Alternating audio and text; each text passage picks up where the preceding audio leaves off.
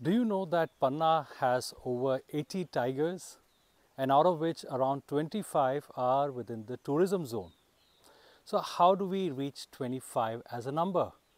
Well, if you enter the tiger reserve from the Madla zone, the first tigress that you would meet would be 151 and her 4 cubs.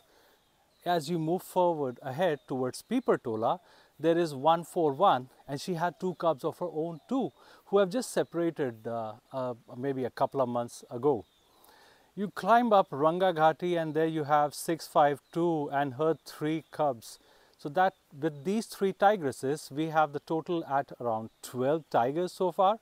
And then we talk about the other tigers, 653 who also has 3 cubs, and the very hardly seen 142 who is also with 2 cubs of her own. Now let's talk about the male tigers. You have the massive 243 male, and then you have the one-eyed Kanhaiya, that is 213. There are the 661 and 663 brothers who were ruling Budror and Pipertola before 663 was kicked out by the massive 431. That's the new male who has just about entered Pipertola now. So this takes you to a total of 24 to 25 tigers whom you can count on meeting.